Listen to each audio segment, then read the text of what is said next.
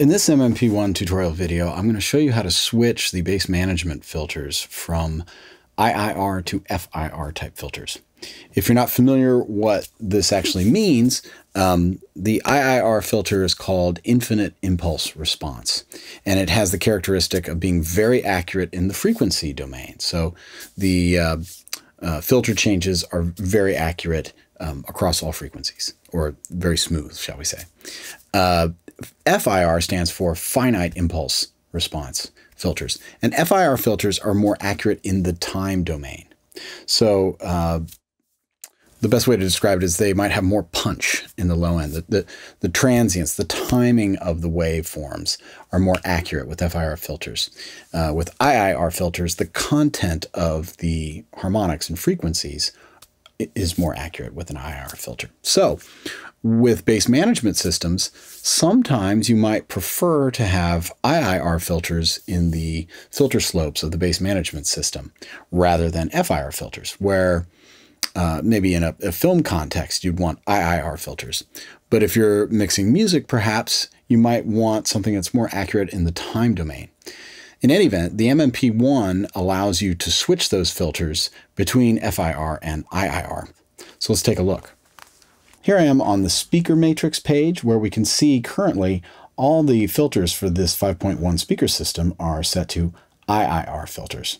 So if we go to the Settings tab and then underneath Scene and the speaker matrix subpage, we have access to the process type for the filter. And here is where we can change these filters to FIR. So I'm going to go ahead and do that for all these channels. You also can do this individually if, for whatever reason, a certain speaker channel will benefit from FIR or IIR over the other speaker channels. But I think typically you would use all of the same type of process for all the filters in the bass management system. Okay, so now I've switched all those channels to FIR filters.